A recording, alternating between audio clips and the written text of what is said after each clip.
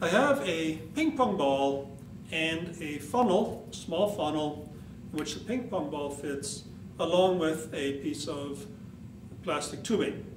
I'm going to blow into this really hard to try to blow out the ping pong ball. And you notice that I can't blow the ping pong ball out.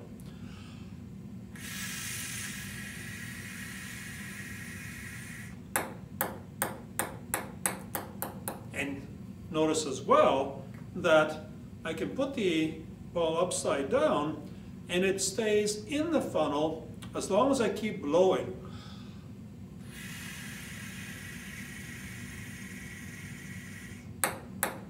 When I stop blowing, the ball falls out. That'll be something to really confuse your students.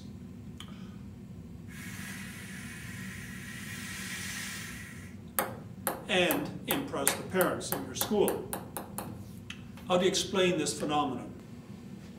So here's a diagram of our funnel and the ball sitting in the funnel. When we blow through here, the air comes in at a high speed and goes around.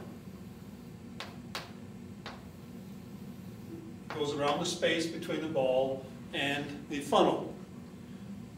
Because the air is moving faster here, we have a low pressure right in this region here, in the upper part of the ball. Down below here, we have a high pressure. The air on the bottom is not moving, and therefore we have a high pressure. And it's that high pressure that actually gives the ball the lift and stays in position. So as long as I blow and create a low pressure here, the high pressure underneath lifts up the ball and keeps it in place. And you can ask the students, could I do this with a golf ball? And you can bring out a golf ball and do the demonstration with that.